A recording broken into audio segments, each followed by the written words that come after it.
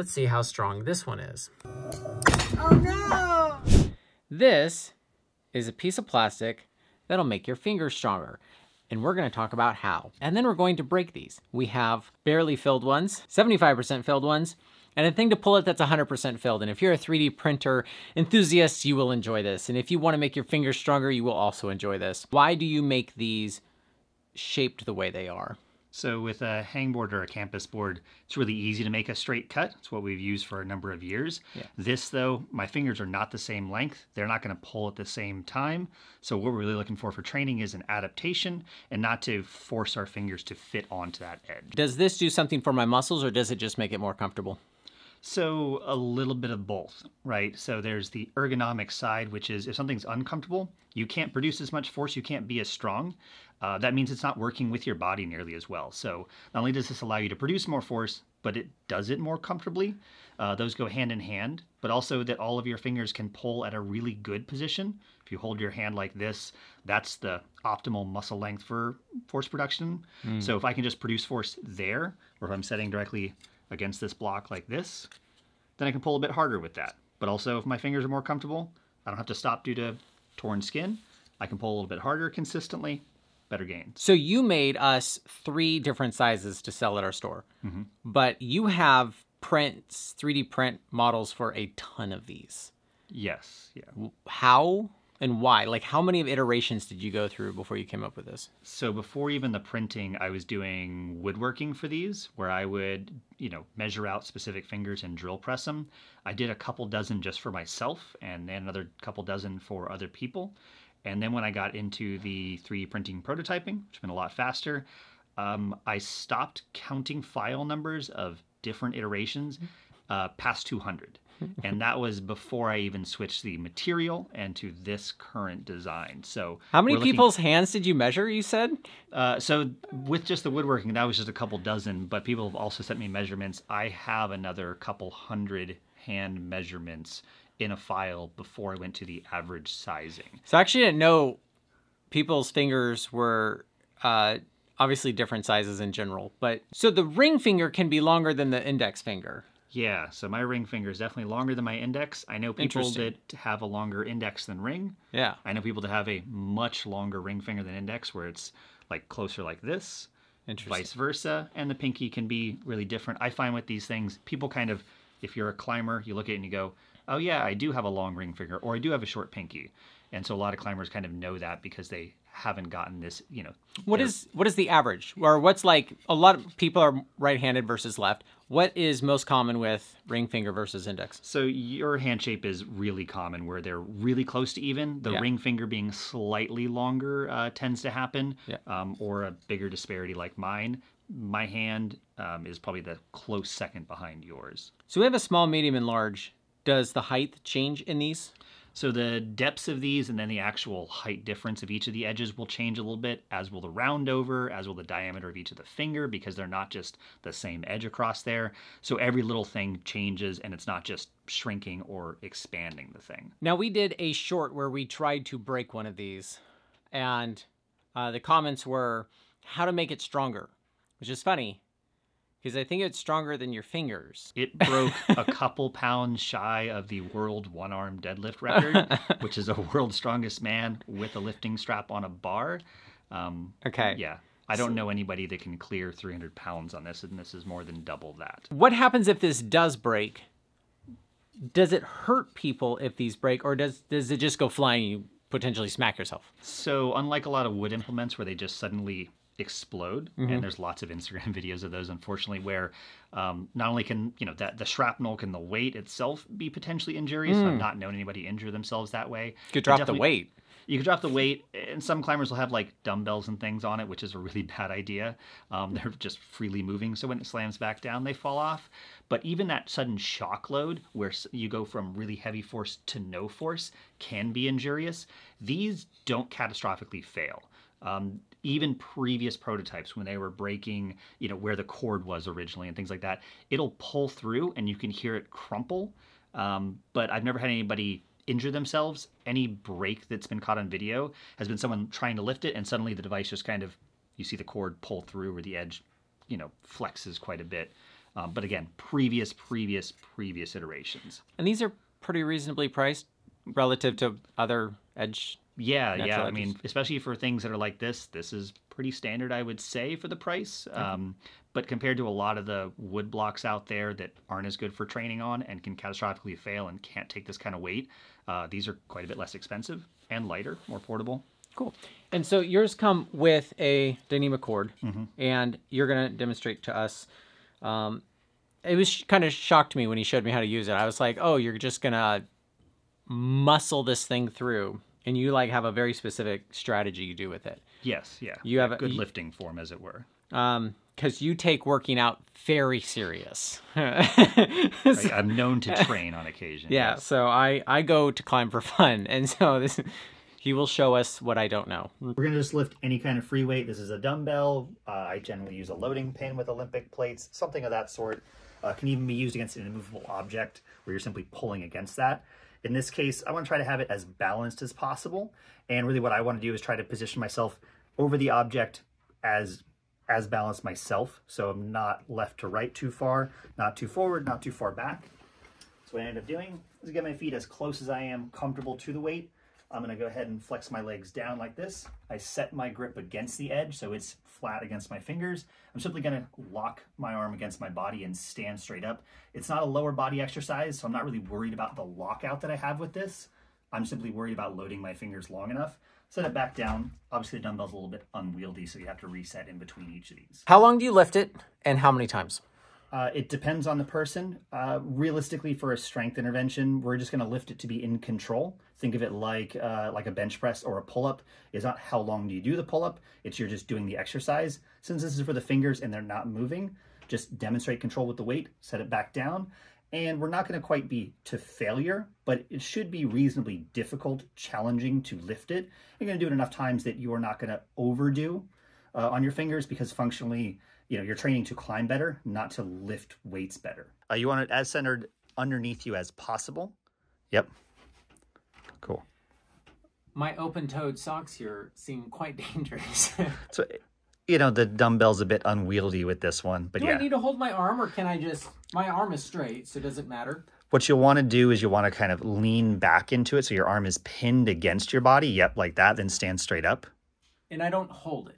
You don't need to hold it for any longer than demonstrating control. When the weight is heavy, it'll take a moment or two to get off the ground. You lock it out because that's naturally where your legs want to go. A quick moment, then back down. That's all you're going to need, rather than necessarily holding it for a weight, for a duration. Yeah. Some protocols out there have people hold it for duration. If you're doing that already and that's what's comfortable to you, go ahead and continue. Now, I don't want to say this is not hard, but I feel like I could lift more.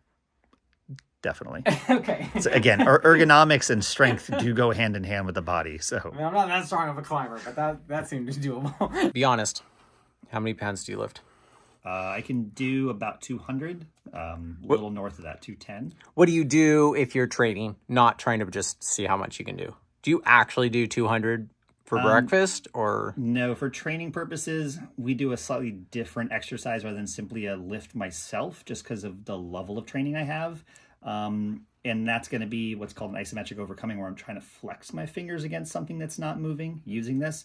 I can do near body weight, which I don't know a lot of other climbers that can get near that with that exercise. So why don't you just lift yourself then? Because I anchor myself to something. Usually I'll have like a spotter arm over the knee or a leg roller or something like that, so that I can't move. Okay. Yeah. So you need this to be strong enough. Yeah. I mean, ideally, and you're going to use it multiple times, right? Yeah. It doesn't have to be strong this time. It has to be strong for your training. So I want to make sure that I can walk away knowing how to do this correctly. Do you do both hands evenly? Like, how long am I doing this? Am I doing this in the morning, in the evening, and then I still go climbing? Do you do this on climbing days? You can. I would always be conservative with what you're training. Again, being mindful that you're training for becoming stronger at climbing. So if you're going to train right before a climbing session, you're going to be fatigued. Your fingers are going to be fatigued. Injury risk will increase. You can do it early in a day and come back and climb much later. Give it 6 to 8 hours between. You can do it on off days. It's not a recovery day though, so it's a training day by itself. And you can really gradually kind of dose this in to determine your body's capacity to adapt to this, and also allow it to just adjust to new training interventions. Do I want to lift as much as I can in 10 reps? Or do I want to do 100 reps? What's going to give me the best strength when I go climbing? So strength is always going to go to that, more towards that 1 rep max side, except for as we get closer to a 1 rep max, the heaviest you can possibly lift, the risk of injury increases because the potential for failure increases. So if you're just not well enough recovered to do your 1 rep max, your fingers are going to start opening up. That's the one thing of any given form that you want to make sure of, is the way the anatomy of our fingers means they don't like to open under heavy load. And so if you're trying to lift this and the weight is too much and your fingers are going, the injury risk is pretty high. The fatigue to your joints is really high. So we don't ever quite go that far. Because we're like, I got one party trick, it's to break stuff. So we're going to break this, but I don't want to break this. So if I could magically just be warmed up, 1 rep would be, that's the perfect workout. But you kind of want to warm yourself up to it. And is that what the other reps are for? So you'd warm yourself up to it progressively, adding a bit of weight to it. Yeah. But you're not probably going to want to go strictly to a 1 rep max repeatedly. There's a continuum of like, as it gets to 1 rep max, it's more and more strength, but you need a lot of volume because you're going to have 1 set for 1 rep max. That's not a lot of stimulus to the body. And again, the injury risk is pretty high. So when you're just starting out, below 15 reps is good to get used to the form and know how your body recovers. And then for most climbers, below 10 reps in a set, again, not failing within the set. So your fingers should not open. It should feel very challenging at the end. And as you get more training history, more seasons under your belt of training, you can move that rep range down a little bit. I tend to do about 4 or 5 reps. Okay. So there's a balance. Let's start pulling on this stuff. I'm excited about it because he's printed something pretty cool. This is our hand. This is the inverse of the edges. And we're going to be pulling with this because it is 100% fill. And we hope that's strong enough. First, let's see how strong this one is. So I tied a sliding X on this guy, and we have that tied, and that is the fingers we're going to put in there. Oh no! Oh my God. It's not the fill, it's the shape. Oh, the layers are so cool. Holy cow, how much is that in English? This isn't even the one that you normally make. This is the weaker one. When we drilled it, we really compromised it. Yeah, so our last test was with holes in it. Yeah. Yeah, that's not a fair test. No, I thought it would be fair enough because it was pulling straight and perforated. This thing, yeah, that's almost a kilonewton more, and it didn't even break. What's funny is we were worried about if this was strong enough right here. Easy peasy. What should we do next? What is this solution and a redneck have in common? They're both red. So let's try pulling on that and see if it works. It worked! That's what happens when you only pull with 2 fingers. That is actually interesting how that's made. It seems like the Dyneema in this groove seem to be fine. I do like how even it's pushing against these, even though it's just like these 2 middle fingers. It is pretty tight in there. This is pulling enough at the bottom that it's levering it the way I want it. Now remember, this is not what he makes. The walls are denser on this, and so let's see how strong this is. The results are gonna vary. So that's what 75% looks like. And 15 is the honeycomb shape. It's just because it's this guy pressing it on there.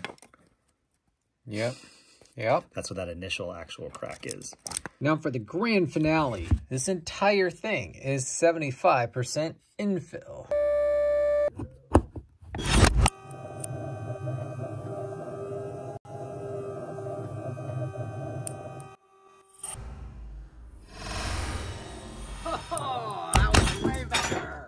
I knew I should have worn eye protection. Yeah, that's 75% infill right there. How long did this take to print? 4.5 hours.